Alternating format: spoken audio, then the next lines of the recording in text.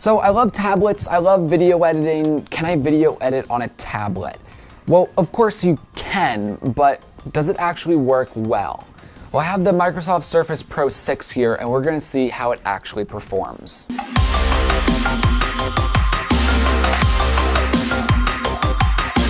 Alright, what is up everyone? So yes, I have the Microsoft Surface Pro 6, the i7 version in front of me. It is a full-blown Windows 10 tablet, Windows 10, maybe laptop replacement for some people. However, for me, it cannot be a laptop replacement or a desktop replacement if it can't edit video flawlessly. So I want to take a look at video editing on the Surface Pro 6. We're going to start off actually talking about Windows 10, then I'm going to talk about applications, programs, etc. And then we're going to talk about the actual user experience of the physical tablet. Alright, so Windows 10. Well, actually, Microsoft has been trying to make an operating system for both the desktop and a tablet since Windows 8. And the reality is, it works okay. Windows 10 works okay on a tablet, but it's not as clean, it's not as flawless as something like iOS or even Android. And really just what it comes down to is all the buttons and everything you have to click on your screen. Some things in Windows are just too small. Luckily though, you can get a stylus. You can buy an extra stylus for the Surface Pro and other Windows tablets for that matter. And that lets you fine-tunedly click on different buttons and definitely gives you a better experience. And if you're going to be video editing, probably video editing on just the touchscreen is going to be a rather daunting task. So at the very least, you're gonna need a stylus to navigate through and edit. However, the stylus still isn't even the greatest option because Windows 10 is really made for a keyboard and mouse. So you're probably going to want to connect a keyboard and mouse to do your video editing. Now I will say, just side note, if you just want to edit with, just your fingers on a touchscreen, the Surface Windows 10 experience probably is not going to be the right way for you. You're probably going to want to consider an iPad with a program like LumaFusion. But anyway, I digress. Let's talk about video editors. The first video editor I tried out was Blackmagic's DaVinci Resolve. You can get this for free or there is a paid version. And DaVinci Resolve, opening up, it seemed like it was going to perform very well. I imported a ton of clips, some 4K, some 1080p, and just skimming through them, previewing them, etc. was flawless. There was no lag, everything was buttery smooth. Even adding clips into the timeline, stacking them up, it seemed like it was doing okay. When I changed around some colors, adjusted some white balance, there were some times that it got a little slow, a little laggy, but overall a still decent experience. However, I did have a couple times where DaVinci Resolve crashed. Sometimes it was when I was just adjusting colors in the color wheel. Other times it was when I was adding text layers. It just kind of crashed out of the blue. Now I will say I was editing very rapidly, adjusting things really quickly and whatnot, but that kind of shows that maybe it doesn't keep up as much as I would like it to. Anyway, moving on to our next program, HitFilm Express 12. I installed it, imported footage, was browsing through the footage and whatnot, and all in all, it was performing quite well. Even adding some text layers and whatnot, all in all, it was performing fine. There were times that it had its own hiccups. There were times that it was getting a little bit laggy due to massive amounts of color correction, effects, etc., etc. But it was a usable experience, especially if you're going to be doing a relatively short edit. And the same story goes when it comes to Vegas Pro 16.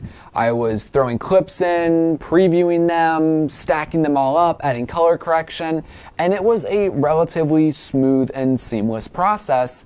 Just over time, when you have multiple clips playing at once, there are times it's going to get a little bit laggy here and there. I mean, we're talking about a tablet. We're not talking about a full-blown desktop, so you should honestly expect that. But all in all, it was fine. My only issue I had with all the programs I used was DaVinci Resolve just kept crashing. But HitFilm and Vegas performed fine, no crashing whatsoever. Now, unfortunately, I did not mess around with Adobe Premiere Pro. I don't actually have a current license of it, but doing some research and just going off of what I've tested out thus far, it's gonna probably perform okay. 1080p is gonna be fine. 4K should even be fine. Just you gotta be cautious of how many layers, how many effects, and whatnot that you add to your timeline. However, moving away from software, does the Surface Pro offer a good experience? Well, taking a look at the screen. The screen at around 12 inches isn't anything massive, but luckily there is a display output on the Surface, so you can plug this into a larger monitor and get some more screen real estate when working. But if you did have to rely on the actual screen on the Surface, it's a gorgeous display. High resolution, great colors. I don't have anything to really complain about it. What I will complain about though is actually the I/O on the Surface Pro. There is only one USB port, and it's USB Type A, not USB-C. And this is a huge problem. When I did a video on the Surface Pro about gaming, my final thought was, I just wish it had Thunderbolt 3 so I can plug in an eGPU. And that's kind of the same here. Although an eGPU might not always help in terms of video editing, because sometimes video editing is more CPU dependent than GPU dependent, having a faster USB Type-C port would allow me to plug in more storage. Because you have to realize when you're video editing, you're probably not relying on just the storage on the tablet. This tablet only has 256 gigabytes of onboard storage. And yes, I can plug in a micro SD card into this tablet, and that would definitely help out. But you're talking about sometimes a terabyte plus of footage for just one project. And I can't plug in any real hard drives to this tablet because all my hard drives are USB Type-C and not USB Type A. Also, another thing that wasn't mentioned to this point is rendering times. You probably expected this, but whenever you're rendering out or transcoding any video clip on the Surface Pro 6, it's definitely going to take a lot longer than a lot of other computers. When I was messing around actually in the benchmarking video, I had DaVinci Resolve pulled up and I exported about a 5-minute clip in just standard HD, and it took the Surface almost 8 minutes to complete that render. So there are going to be times that you're really going to be waiting a while to render out footage on the Surface Pro. But I think everyone would expect that. But anyway, that is video editing on the Microsoft Surface Pro 6. It is very capable. You can actually do a lot. It doesn't really have the power to replace something like a desktop, but you can definitely use it in a pinch. However, I would not recommend buying it if you do plan on video editing on this tablet.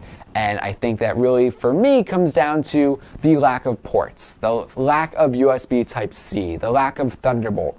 There are other tablets with Thunderbolt 3 and USB Type-C that could be very beneficial in a video editing space, whether that is plugging in hard drives to your Surface to edit off of, or maybe even a 10 gigabit Ethernet switch to connect to a local server. Not really going to be able to do it on this tablet, but there are other tablets that you can do that on. So guys, let me know what you think in the comment section below. Do you have any questions, comments, concerns? Let me know. Anyway, I'm Eric, and let me get back to video editing on the Surface Pro. I mean, my MacBook.